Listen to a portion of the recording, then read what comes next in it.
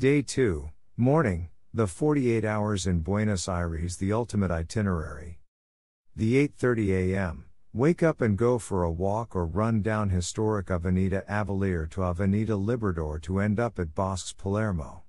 Along the way, you'll see landmarks such as the National Library, the Law Faculty of Universidad de Buenos Aires, and Floralis Genérica, a giant metal flower, all before finally arriving at the Bosques.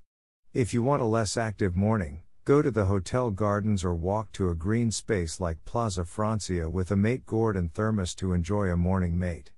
After your mate, grab some breakfast to give you energy for the rest of the day. The 11 a.m., walk to Centro Cultural Recoleta to see what's on offer that day. One of many cultural centers in the city that function as both a concert and exhibition space, you can see art installations, try break dancing, visit the drawing room, or participate in one of the many other activities here, all for free.